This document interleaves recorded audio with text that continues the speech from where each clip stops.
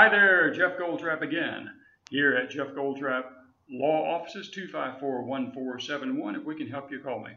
Here's the question for today.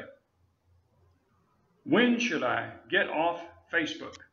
Now, when I say Facebook, understand that I'm officially an old man here, and Facebook is social media to me. I understand from my teenage children that Facebook is for old timers like myself. Now there's Instagram, Kick, Jumpstart, jumper cables, I don't know, there's all sorts of things. There's 1,000,005 different social medias. So when I say Facebook, I mean every bit of social media.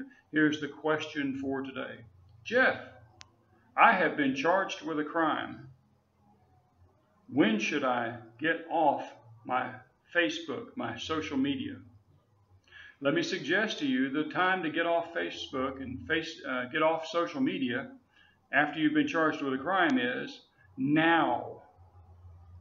N-O-W. Was that clear? Please, as your attorney, please do not get on Facebook and say, I shot that little blankety blank blank and I meant to. I don't tell you that because I just made it up. I tell you because I have people in the last 20 years of helping people, defending them in criminal cases, helping them in family law cases, helping them in injury cases. I've had people put the craziest things on Facebook. Someone is on Facebook saying, I'm trying to divorce my wife. And yet, on another part of their Facebook, they have a picture of them. Oh, this is my fiance. Wait a minute, buddy, you're married.